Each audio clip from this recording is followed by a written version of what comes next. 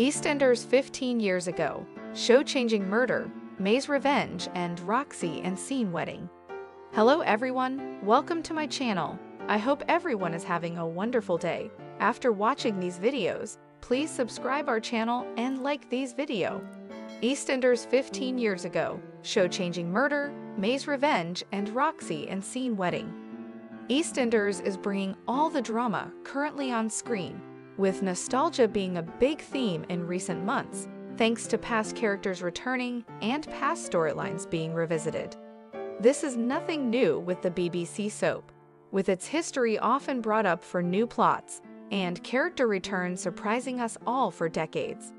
One year in particular was huge for the show and featured several big and controversial storylines, including tragic deaths, big returns, and bombshell secrets being exposed.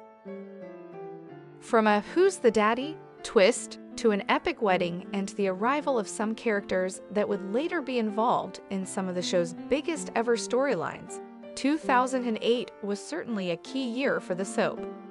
Here, we take a look back at the biggest storylines that aired 15 years ago. Lovers and possible soulmates, Seton Slater and Roxy Mitchell, were on and off after they began dating, but it wasn't long before they decided to wed, much to the frustration of her family. In fact, her sister Ronnie burst into the ceremony and tried to stop proceedings. She even tore up the certificate before trying to talk her out of it. But Roxy made her come around to the idea, and the pair did wed. Viewers loved the couple, but sadly it didn't last, as Roxy's pregnancy lie came to be exposed. Roxy had fallen pregnant earlier in 2008, and she claimed Scene was the dad, despite her fling with Jack Branning. It later emerged her daughter Amy was Jack's child and not Scene's, sending him spiraling and taking revenge, before leaving the show. Villain May Wright returned in 2008 after initially being on the show between 2006 and 2007. The character was devastated when her husband Rob began dating Dawn Swan, and she fell pregnant with his baby, while May was battling fertility issues. After an unsuccessful round of IVF, May offered Dawn money in exchange for the baby, and Dawn agreed, only for May and Rob to plan to con Dawn instead. After playing Dawn, Rob and May held her hostage at his parents' house.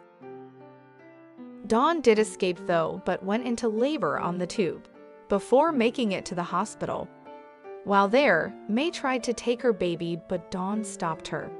May was later arrested on suspicion of kidnapping. In 2008, May returned to take the baby again, and this time she took revenge. Knocking out Dawn's brother Mickey Miller, May locked herself in a room with Dawn and baby Summer. After taunting Dawn, she tried to flee with the baby, only for Mickey to stop her. As Mickey, Dawn, and Summer remained in a bedroom, a distressed May went downstairs and turned on the gas in the kitchen, before lighting a cigarette and causing an explosion. May died instantly while Dawn, Summer, and Mickey were saved. There was heartbreak in 2008 as Jay Brown's dad, Jace Dyer, found himself caught up in dodgy dealings and was haunted by his criminal past. Gang leader Terry, who looked out for Jace when he was a teenager, came back into his life. With it revealed Jace's involvement with his gang led to his imprisonment. Terry was angry that Jace had turned his back on him and the gang. After an incident at the Vic, Terry was arrested while Jace had planned revenge. But in 2008, Jace began working for Terry again, and it later cost him his life. Jace was planning to con Terry only for his son Jay to be kidnapped. That night, Jace was beaten and stabbed to death by Terry and his men as Billy Mitchell hid in a room. Jay managed to call the police, but it was too late to save his dad.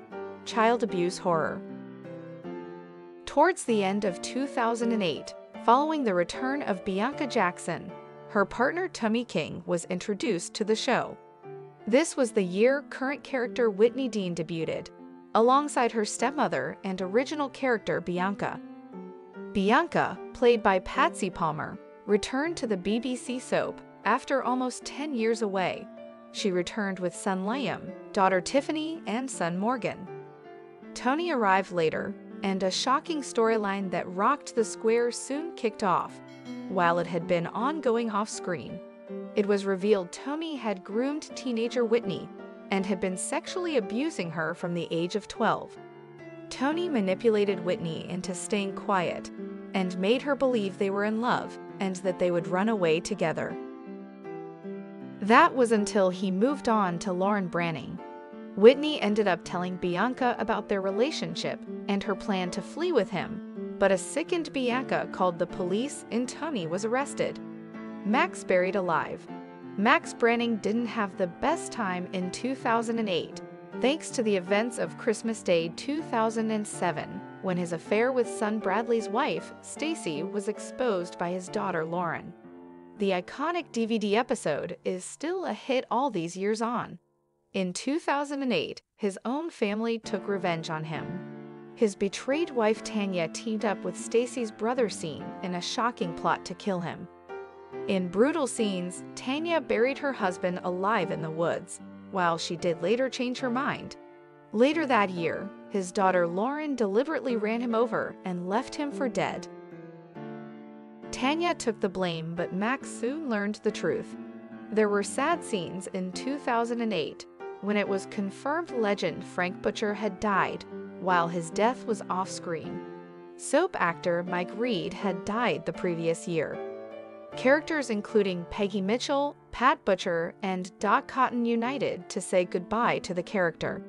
Also in 2008, villain Archie Mitchell arrived, the father of Ronnie and Roxy. It would later emerge that Archie had raped his daughter Ronnie when she was a teenager. Thanks for watching these videos. Please hit the subscribe button for more updated news.